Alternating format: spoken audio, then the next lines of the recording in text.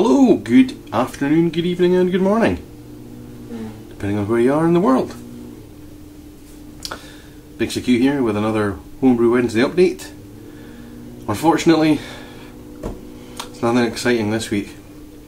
Eventually got around to bottling this IPA here. You hear that? I can play the drums on it, right?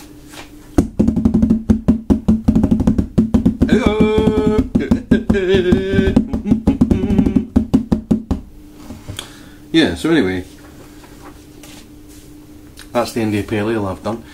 The 2-kit one, 3.6%, and just getting around to bottling it just now. Had a few things on recently. Haven't done any brewing, I'm afraid. I'm going to get around to doing that apple wine spicy cider thing. The wife now wants me to brew rhubarb spiced cider. Okay. Not a big fan of rhubarb myself, but I can give that a bash, I suppose. So this IPA I've done, I'll show you this, look. Here's the label that I did. You see that? Now, you'll see at the top there, see here, now you might recognise this. This is the front cover of the recent smash hit bestseller Dirty Book, 50 Shades of Grey. Now, there, see that guy there? That's my father-in-law, George. Hello Dad, how's it going? So, there he is, and in Scotland, don't know if it applies anywhere else, if your name's George, then your nickname is Dodd. D-O-D-D. Now, old George there, well, George is entering the twilight of his life. He's in his 70s now, and he got a Kindle. We gave him a £20 Amazon voucher for his birthday well, not long ago. And my wife and the rest of my family were highly amused to find that one of the books that he downloaded, without even realising what it was, or that it was dirty and had lots of pornographic scenes and erotic this, that and the next thing in it, he downloaded both of the first books of 50 Shades of Grey, and he's read them both. So, and he'd done this before it seemed to be like all over the news and stuff. So when my wife said to her mum, "Oh, have you heard about this book 50 Shades of Grey?" George pipes up, "What, the dirty one? I've read that, and the one after it." So now, the father-in-law, his nickname is Porno Dodd. And there he is. And look, there's a hot bit of stuff on there. So I've called it 50 Shades of Porno Dodd India Pale Ale. 3.6%. There you are. Good, eh? So I've got 9 of those. I'm not sure exactly how many bottles I'm going to get out of that, but we'll have to see. Unfortunately, I don't know about you guys, anyone who does home brewing who's watching this, especially beer, you will know, and especially if you recycle your bottles, it can be such a nightmare. That's kind of the worst bit of brewing beer, is having to bottle it, because, I mean, look at this. So here's a big bin bag full of old bottles. There's an old bottle with an old label on it. And over here,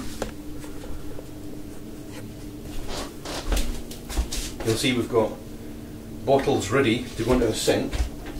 So these bottles are in the sink, they're not sterilising, they're just being washed, or rinsed out to get all the old yeast and stuff, old beer residue out of them, and to get previous labels off as well.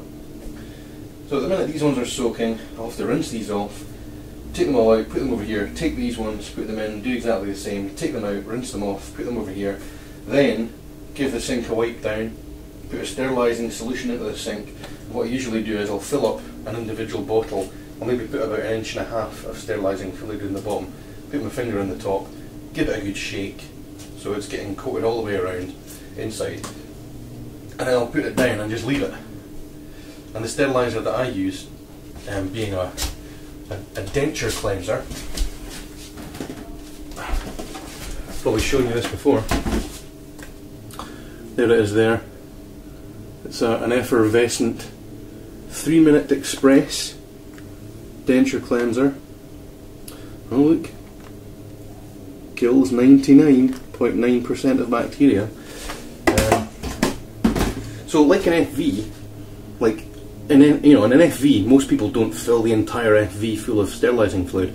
They'll just put a bit in the bottom and then give it a good shake around. So I apply the same principle, really, to my bottles, because I want to get them sterilised as quickly as possible with as minimum hassle. And as I was saying before, bottling it takes ages. For me, if I'm recycling 35, 40 bottles, I've got to wash them out, rinse them out, sterilise them, rinse them, put either a carbonation drop or a teaspoon of sugar in each one. Then I've got to do all that before I even bottle a bloody beer. Then I've got to sit and put beer in every one of them. It could be a lengthy operation. It could take me 2.5, 3 hours, easy. That's why it's probably my least favourite bit.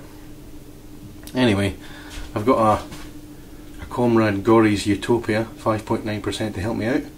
I suspect I actually forgot to put a carbonation drop in this one because it doesn't taste very carbonated, but still nice. Still a young beer that, but it's very good, very tasty. I promise I'll do a brew video. I'm very aware that I haven't done any real brewing videos recently. The last one I think was the raisin beer one, and that is, by the way, in my loft conditioning just now. Starting to get a bit of carbonation on it, but it was really clear when it was bottled, so not a lot of yeast left in there to eat the sugar, but it's going to take a while. But hopefully, maybe by the end of this month, I should be ready for a taste test. And we'll do the second part of the video, Cooter, okay? Right, see you next week, guys. Cheers.